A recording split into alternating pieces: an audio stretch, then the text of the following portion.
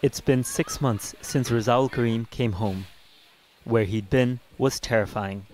Razaul was tortured in Thailand by human traffickers. They beat him with a pipe when he couldn't give them any more money. Me and the others were all starving, but we were all throwing up as well because of the torture. Everyone smelled terrible. It was like our skin was rotting. I saw 2 people die. Their bodies were just dumped. Razaul was lured to Thailand by promises of better jobs and a better life in Malaysia.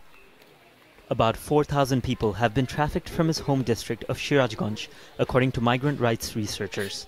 Few families have been lucky enough to see their relatives return. These boats are filled with ethnic Rohingya escaping religious-based violence. But the Bangladeshi migrants on them are trying to escape oppression that is economic and environmental.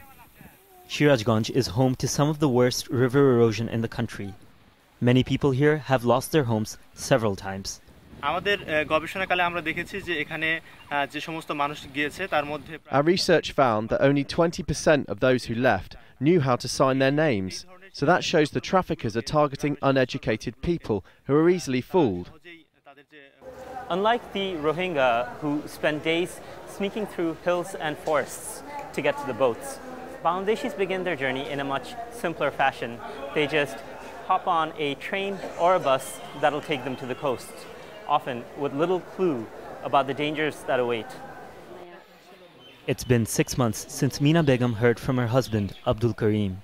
She's expecting her 3rd child.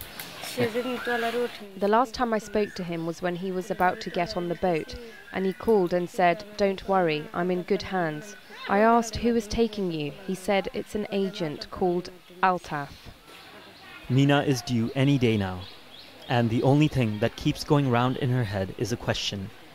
Will her baby ever see his father? Maher Sattar, Al Jazeera, Sirajganj, Bangladesh.